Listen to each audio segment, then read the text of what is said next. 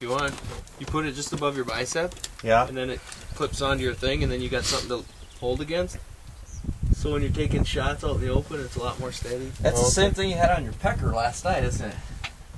Like David Kerrigan in Thailand. On the elbow of it, yeah.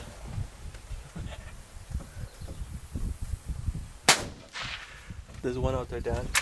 Oh. In the middle of the yellow straw, but Carl. past it in the grass. It's feeding around. There's a cannibal out there. Yep. He's eating on one. That's big. Should be on. Sorry.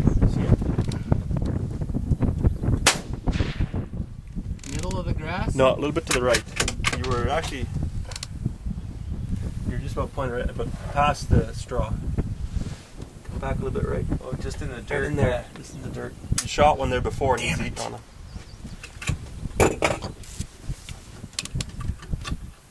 See him? See that rock in front of the straw? You see that rock? There's a pointy rock. Okay, go from that rock, go past the straw behind. Yep.